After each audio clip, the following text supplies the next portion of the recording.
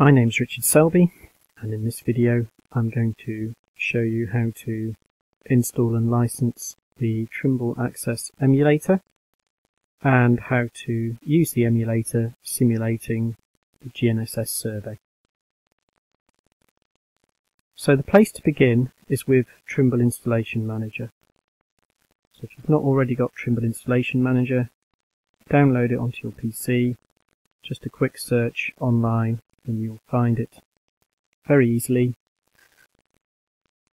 Here's the installation manager running on my PC. If you've got a fresh installation, yours will look slightly different. But the key thing is to have controller selected in this list and that Trimble Access is clicked on at the top here. The next step is to click on the Request Demo tab, which you can see shown here. And from there you need to proceed to sign in. Now if you've got a Trimble ID registered email address and password, you can sign in with this.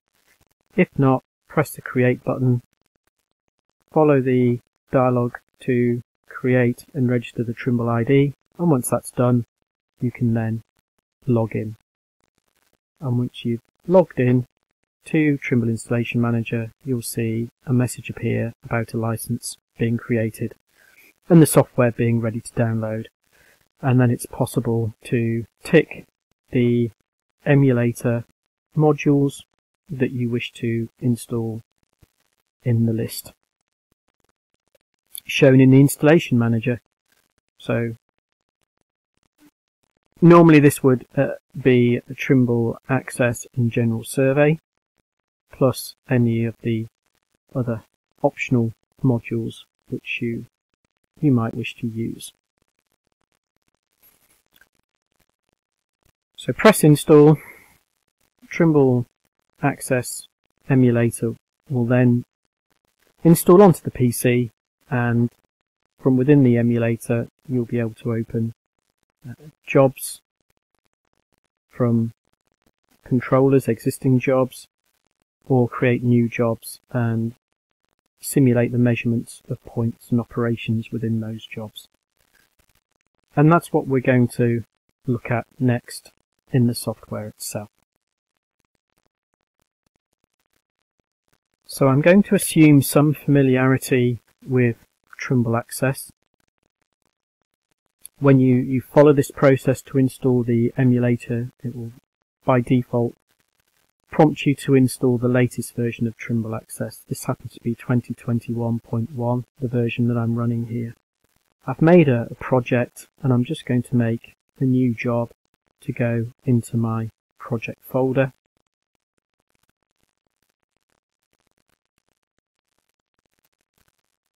There we are, got my template set up for my coordinate system. Because I'm going to simulate GNSS measurements, I need to either have a coordinate system or a site calibration, or perform a site calibration as part of the usage of the emulator. The same as you would need to do with a real GNSS survey kit. Just press Enter on there for now and create this job. And I get my Trimble Access dialog appear. With the emulator, there's a default RTK survey style installed, and this is what the simulation will use once we've fired it up and we get into using the emulator. What I'm going to do here is just turn on some data files that I've got so we can see something on the screen. So I've got an XML file here containing some road information, and here I can see I'm in the roads module. I'm just going to flip out into General Survey for the time being, just to get started, as that is the default core Trimble Access module. So I can't dive in and start taking measurements straight away. We're not connected to a simulated device as yet, measuring device. This video is covering the GNSS simulation, so from the menu here if you go to About and then press Support, hidden under there is the option to start the GNSS emulator. So I'm going to click on this, and a panel will open here and it will prompt you to pick a receiver type. To open the GNSS joystick, which I would suggest you do to begin with, you can reopen it if it should be closed, but let's open it to begin with. Put in a location for a simulated base on the assumption here that we're simulating an RTK survey. So put in a lat-long coordinate that's going to be relevant to where you want your measurements to take place, your simulated measurements. And likewise, do the same for the rover position as well. If I click Accept now, the receiver simulation has started. I'll just minimize that in the background, and the GNSS joystick has appeared. So now when I click Measure, I'll get my survey style list appear. I want to pick RTK, and it will connect to the simulated receiver. There's a simulated base there, ID 13. At this stage, you might be prompted to select some settings for the survey style. If they don't match the R12 or whichever antenna you've picked, you might be asked to confirm which receiver type you wish to use in the survey style, how to communicate with the base. So if you're prompted for any of that information on screen, just choose the option to pick radio communication with an internal receiver radio. And once you've done that, you'll then get to the same stage I'm showing here on the screen. So if I want to simulate a point measurement, I can put my point name in, code if I wish. The methods are the same as the access options you'd see in the field with a real GNSS survey kit. Measurement positions relative to the type of receiver connected to. And we can see we've got all our connections now live. Simulation of 14 satellites visible, and our simulated precision. If I tap and hold on the map screen here, if I put the selection option on the drop down menu there's an option to move the rover. So I can move the rover in this plan view map style wherever I wish using that option. The other option for moving the rover is the joystick. So again, pretty easy to navigate with. The joystick itself moves the rover position horizontally across the map screen in increments of 1 or 2 meters depending where you've clicked and in which direction. So to move to the east, you can click on this side. And likewise, to move the rover in the vertical direction, you have a bar which again will move the rover either up or down in the vertical. For fine movements, there's that fine tick box here, and then you can move horizontally in 0.1, 0.2 of a meter in my case, my units are meters, and up and down in the same increments as well. Okay, so if I want to measure a position here then, I've lined up the rover where I want it, I can hit measure. Observation stored. And that measurement has been taken. If I want to take a measurement somewhere else, I can move the rover either using the joystick or the tap and hold method and take the second measurement. Observation stored. Okay, so measuring points, very easy.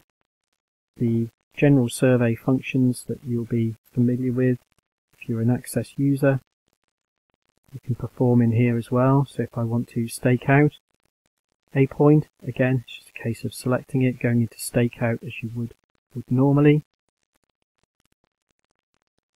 and using the tap and hold option or the joystick to navigate towards the point that you've selected to set out. Just escape that. I have a centerline alignment here off an XML. Again, I could stake out that alignment by selecting it on the screen and going into stakeout, and I can pick my line stakeout options from here.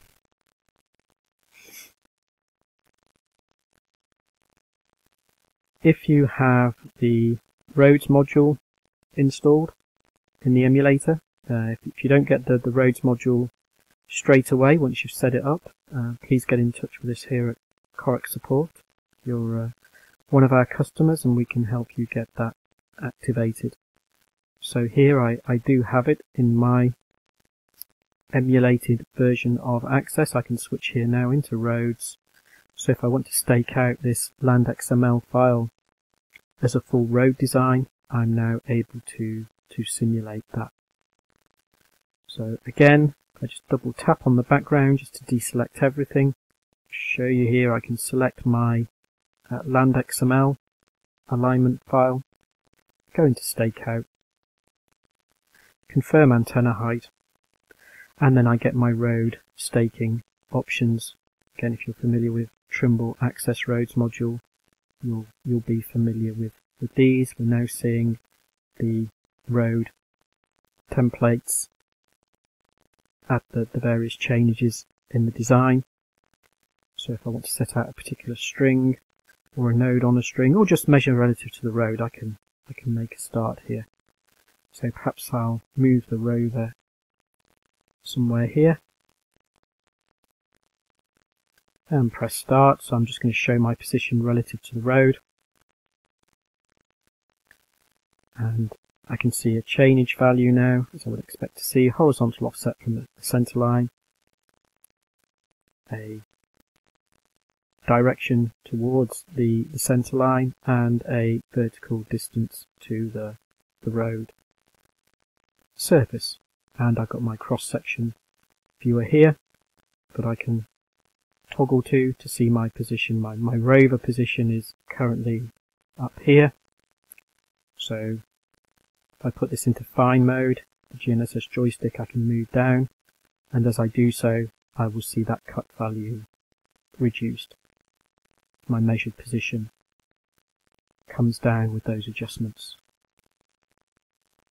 Again, can move left and right using the horizontal lateral measurement. To toggle back to the plan view, just go back here. There we are. Okay, so any element of the roads module that you're familiar with setting out or checking road design information, you can use within here. You can take measurements, you can set out profiles and side slopes as you would in real life using the emulator. If you should close the GNSS joystick and you wish to get it back so you can continue using it to move your position, again, just tap and hold, and on the pop-up menu it's going to be down here so we can bring it back. I hope this little video is useful. If you have any questions regarding the installation of the Trimble Access Emulator, or indeed using the emulator, then please do get in touch with ourselves on the contact information shown on the screen.